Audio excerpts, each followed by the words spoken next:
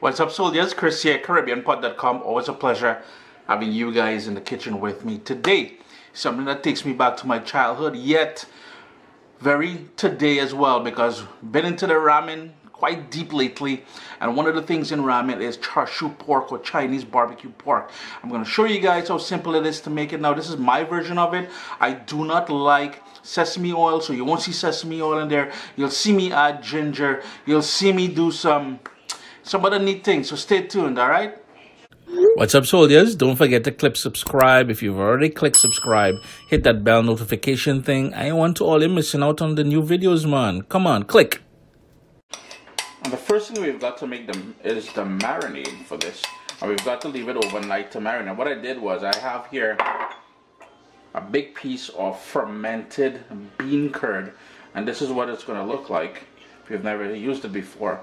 I'm going to go in with about a tablespoon of the sort of teaspoon of, well, a tablespoon of the syrup as well. And all I'm doing is crushing it like so and mixing it around. Give that a good mix. Then we're going to go in with light soy sauce, dark soy sauce. Yeah, they both have a reason for being in there. Both have different flavor profiles. We've got some Chinese cooking wine, brown sugar, and that's just some golden brown sugar, some Chinese 5-spice powder,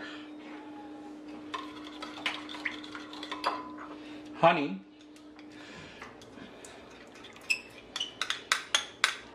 just work that honey in there. And that's where you're going to get that sweet and savory and everything else. We've got some oyster sauce,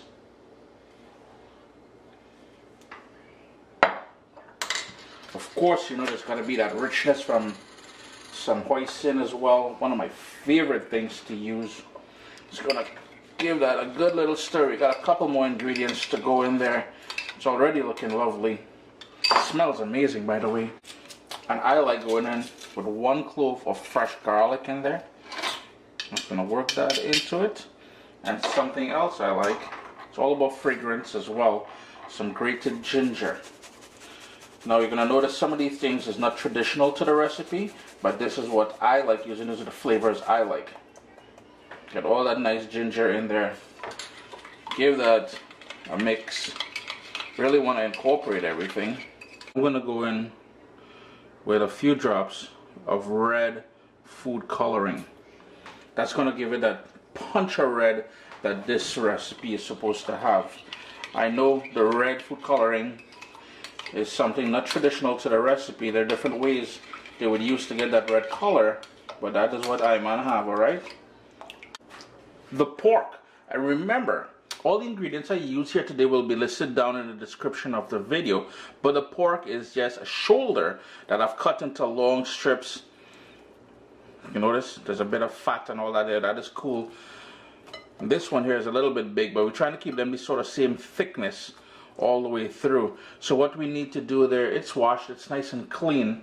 We're going to pour in, and I'm not trying to cross-contaminate, but we're just going to pour in that gravy. Gravy, listen to me, that marinade. All over the pork. Now the thing is, we've got to reserve half of this marinade for later on. So hold back half, put it into a little container and put it into the refrigerator. So I'm holding back about half, but now we got to go in there. You can go in with your hands, with tongs, and give everything a good mix.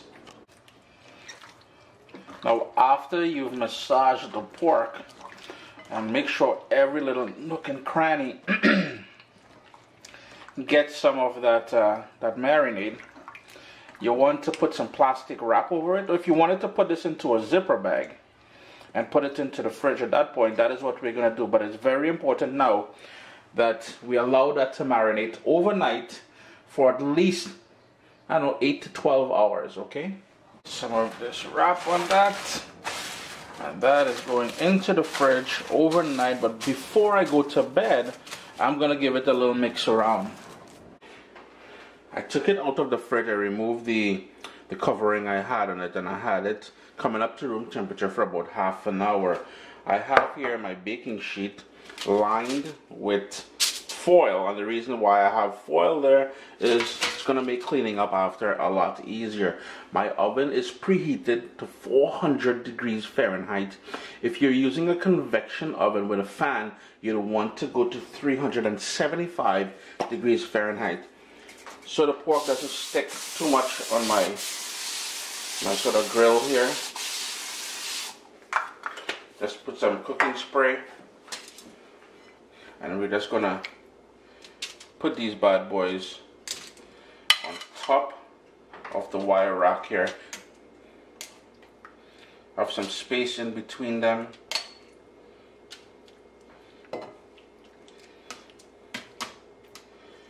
And that's going to go into the oven, the middle rack. Just going to pour that on the extra sort of marinade that I have here, and into that 400 degree oven. Remember, if you're using one with a fan, a convection oven, it will be 375 degrees. The other thing I like doing here is pouring some water onto the tray so you don't get flare-ups while it's in the oven. And before I forget, this is the marinade. This was never in contact with any meat at all. This is the marinade we reserved. To this, I'm gonna add 2 tablespoons of honey. So in total, we'll need 4 tablespoons of honey. Again, all the ingredients will be listed down below, but we're gonna add 2 tablespoons of honey to this, and that's gonna become our glaze. 20 minutes later, it's been removed from the oven here, and you can see color is starting to develop. So what we're gonna do at this point is flip them over, just so we can help develop some of the color on the other side as well. Now these are thick pieces of meat, so if yours is a bit thinner, you may want to only go 15 minutes, but I know these are thicker and I want them to cook all the way through. Back into the oven for another 20 minutes. Now you may want to put some more water again on your tray, alright? I added the 2 tablespoons of honey, and you still got those specks of garlic in there, the 5 spice, a bit of ginger. And remember, that ginger is totally my little addition, alright? That is not traditional to the recipe, and I never once said anything about this being traditional. For all the people who come in to hate on Uncle Chris, no, stop. This is just Uncle Chris's version, based on what I would enjoy on the islands. Yes, we've had this for over a century and a half on the islands, plus my godfather's chef. My godfather is of Chinese heritage, and his chef would make this for me every time I would visit. 20 minutes later, it's out of the oven. So this is where now we're going to start brushing on the glaze. I just want to sort of damp it on there. And it's going to go back into the oven. This is the same side, we just took it out. Don't worry too much about that. And this one, we're going to do 3 times. So we're going to do this side. It's going to go into the oven for 5 minutes. And then we're going to take it out, flip it over, do the bottom side, and then back into the oven, bring it back out for a 3rd little glazy glaze, you know.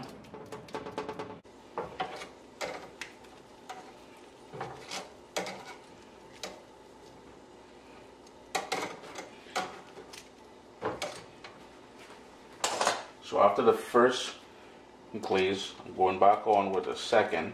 And to be honest with you, if I have more glaze left back, I may do it. I said I was going to do it 3 times, but I think I'm going to do it 4 times, to be honest with you.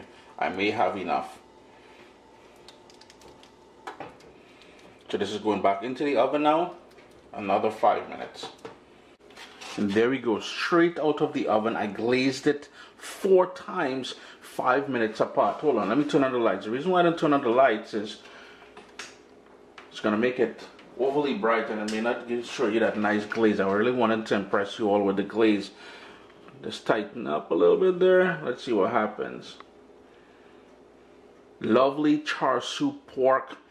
Yo, this is something true to my heart. It's not only do I like it, in all those ramen soups and all that. I love it in fried rice, but when I was a kid and my godfather chef would make it, it would just be sliced up. You know, I would probably recommend, and I should be doing it, is allowing this to sort of cool down first. But I just wanted to show you guys